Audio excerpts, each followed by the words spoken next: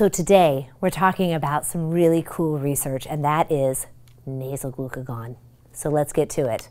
All right, so what does glucagon do? Well, many of you recognize this kit right here to my right.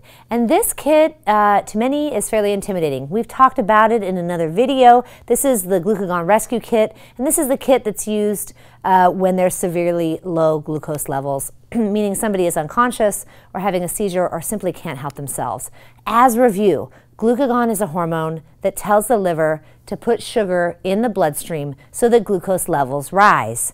And again, the only treatment we have right now when glucose levels are so low is this kit right here, which means that you have to take the liquid that's in the syringe, mix it with the powder, draw it back into the syringe, and administer an intramuscular injection.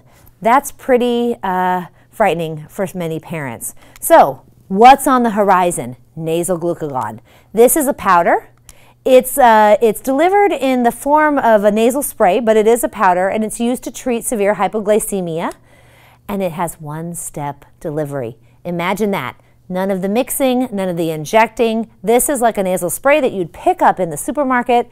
In one shot, it's delivered into the nose. So, how far along is the research? Because I know many of you are out there thinking, I want to get my hands on that. Well, here's the deal. The pivotal trials have been completed in pediatrics and adults, and that's good because usually we start with adults and move down to pediatrics. Some of the pediatrics trials were actually conducted here at the University of Florida, and you can read about them here in this paper, which is back on the mDAD site.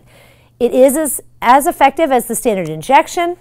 It does take effect a little bit more slowly, but I will tell you there is a lot less nausea with this nasal form of glucagon that, again, is easier to administer. And how do we know it's easier to administer? Well, there was something called human factors research done, and that means how do people use this compared with the other older form, the injectable form of glucagon? And the answer is it's a lot easier to use. People make fewer mistakes, they get it right, and they deliver the right drug. So that's exciting stuff. So, where are we still? Well, this was developed by a small Canadian company called Leucemia. The drug was then purchased by Lilly, one of the big guys, to bring it, to commercialize it and bring it to market. So when's it available? Let's cut to the chase.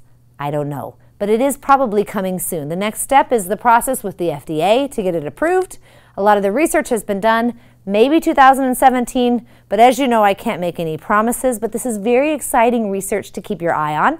You can read about both the human factors studies and the clinical trials. There are links back as soon as this video ends on the mDAD site. Thank you for listening, and we'll bring you more research news soon.